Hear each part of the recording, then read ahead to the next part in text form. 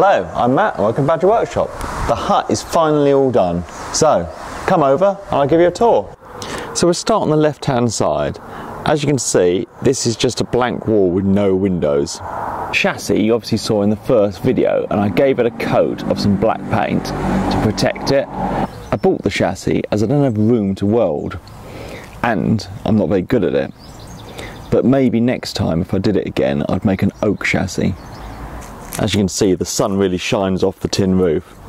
So on the right hand side you've got the two leaded windows and the chimney.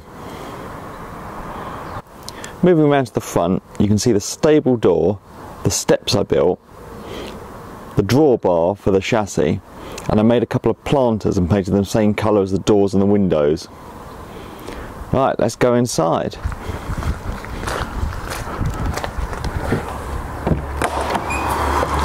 Welcome.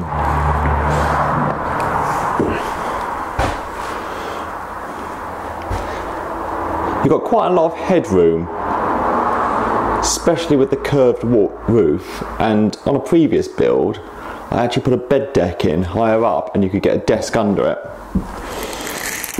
On this wall I've got two sockets, and by the door the consumer unit with the hookup point under it.